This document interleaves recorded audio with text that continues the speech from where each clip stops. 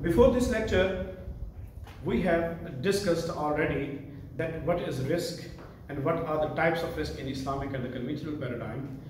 Because this lecture is continuity of the previous lecture, that was the part 1 of the position of capital in Islamic and the conventional economic system. Now we are moving forward, that the final phase of this lecture is that what is the position of capital in Islamic and the conventional economic system. We already have discussed al-khiraj bid-daman, that on what basis capital is eligible to earn profit, which type of profit, risky capital or the secured capital, we have discussed in the previous lecture. Now in this lecture, as we know that in the conventional economic system, or in the micro and the macro, we know that there is an income flow chart. As we know, there is a goods market and there is a labor market, consumer and the producer. Consumer visits the goods market, buy something and pay the price. From where consumer earn the money to pay the price, consumer provide its labor, and against the labor they earn wages. Okay, the producer sells goods to the market and obtain the money, but for the production, producer gets the labor from the labor market and pay the wages. That wages goes to the consumer, and this is the economic flow chart. So this is the way in which economy's income or the capital revolves in the economy as per conventional economic paradigm. Now let's talk about the factors of production. According to conventional economics, there are 4 factors of production: land, labor, capital, and entrepreneur, and it is also known as organization. Before going to explain these factors of production, let's discuss about the 2 terms of the concept. One is physical manifestation and the other is actual contribution. Physical manifestation is physical appearance. Let's say land. So land, there is a surface of land. When we say that factor of production land, it does not mean that just the surface of land is factor of production. Surface of land, or the word L-A-N-D, land, it is just physical manifestation of the factor production of land. And what is actual contribution of this land? The actual contribution, what is the location of land? What is the fertility of land? What are the minerals of land? Irrigation system, and also the environment, weather. All these things matters. All these things collectively make land as a factor of production. It means that all these qualities are known as actual contribution of factor of production of land. Same as labor. Labor is just a human body. Labor is physical manifestation of this product, of this factor of production is human body, human icon. It is a physical manifestation of labor. But what is the actual contribution of this labor? The health of labor, education of labor, skills of labor, experience of labor. All these qualities collectively make labor as a factor of production. So it means that what is the actual contribution of the labor factor of production? This is all these qualities. Same as, so we call that we give rent as a reward of land.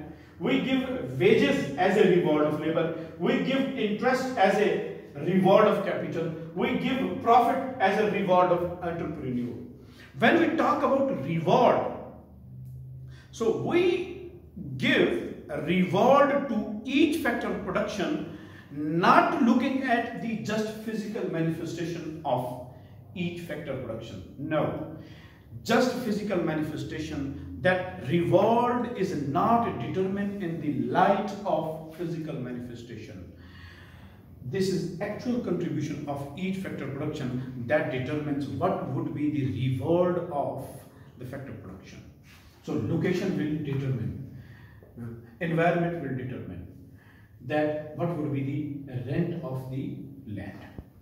Labor, the health, education, experience, age, everything will matter what would be wages of the labor. So it means that there is an actual contribution of each factor of production that determines what would be the reward of that factor of production. Let's move forward. I will repeat, I am going to just skip capital. I am talking about entrepreneur. Entrepreneur, the definition of entrepreneur is that entrepreneur is an entity that owns a business, that owns a company, that owns a production process. It's owner entity. The physical manifestation, it is also, whether there are 20 owners, 30 owners, we are just taking as a one entity. So this entrepreneur is owner, and it is also a human being. Human being is just, body is icon, it is just physical manifestation. What is actual contribution of this factor production? If entrepreneur says that I am educated, my health, my education, my experience, my age, etc., these things, qualities are my actual contribution, then we will say that then there is no difference between you and the labor. Then why you are standing here in separate, as a separate factor of production? You have to come into the line of labor. We will give you wages. We are not going to give you profit, because same actual contribution is as it is the actual contribution of labor. So why we give you profit? He says that, oh, I am the owner of the business. I have invested my capital. Your Islamic, or the principle that al-khiraj bid-daman, okay, if you want to make profit, you must bear risk of loss. I am bearing risk of loss. I have invested my capital. Okay, where is your capital? We say that, we demand that, where is your capital? This guy just says that, oh, this is my capital. This is my capital, so give me reward. We say that this capital is separate factor of production in your economic paradigm. It is a separate entity. It is a separate guy.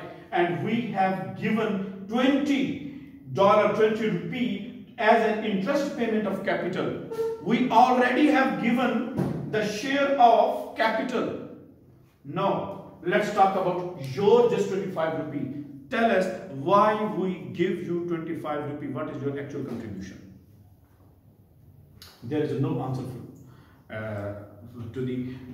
this entrepreneur has no answer, no justification for getting this 25 rupee as a profit, because there is no actual contribution. Islamic economic system says that what is the actual contribution of this guy? The actual contribution of this guy is capital. Actual contribution is capital, because he invests capital. But what the conventional economic did, the conventional economic did that they separately made capital as separate entity and made entrepreneur as a separate entity. Why? To exploit these two factors of production. Because GDP produced, this is the GDP, all these factors, they produced GDP. Out of GDP 25, out of this one, and then 20, and then 25, because all GDP is distributed among the factors of production. But what they have done, they made capital as a separate entity. Now, this 20 rupee will go to the pocket of entrepreneur. This 25 rupee will go to the pocket of entrepreneur. So entrepreneur is earning from both hands. But there is no justification for entrepreneur about this 25 rupee. It is a just, they are just deceiving these other two factors of production. Islamic economic system says that this capital is secured capital. It is a secured capital.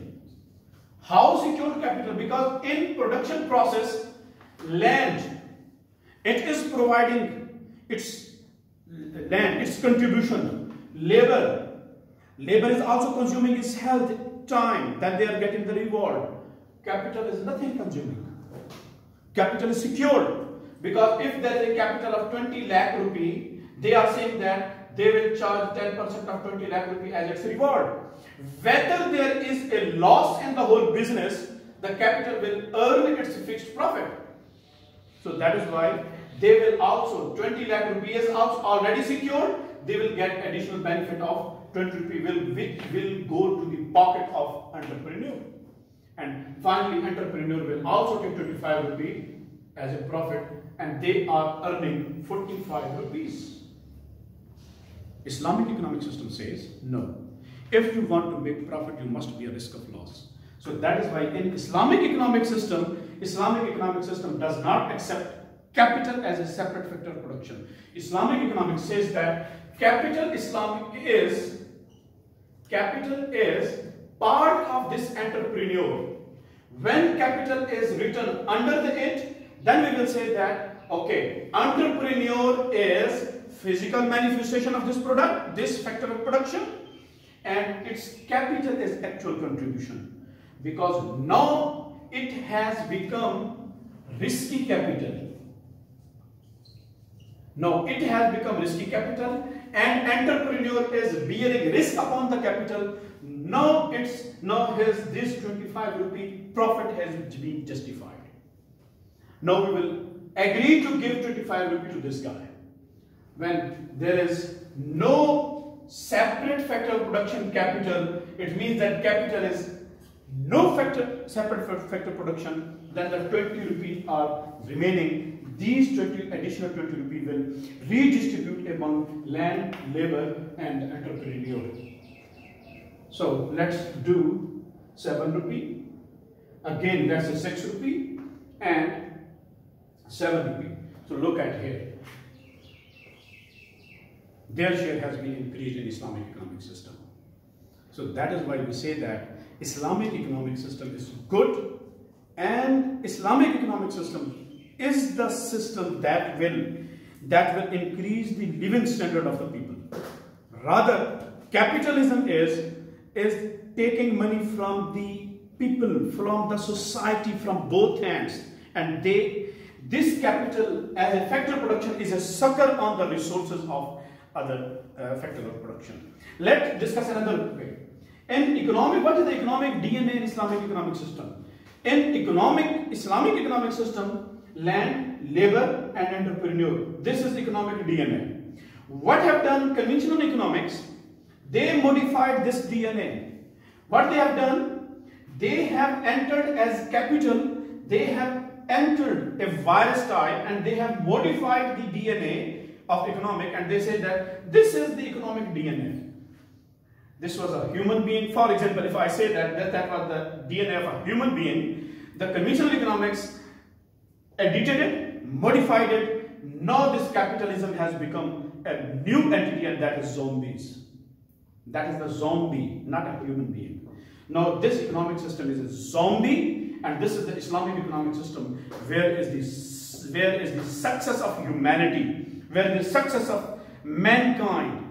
And this is the capitalism that is nothing but exploitation of the society, because it is Dracula, it is zombie. So that is the conventional economic system. That is the reason we Muslim countries are not being developed in this under the umbrella of conventional economic system.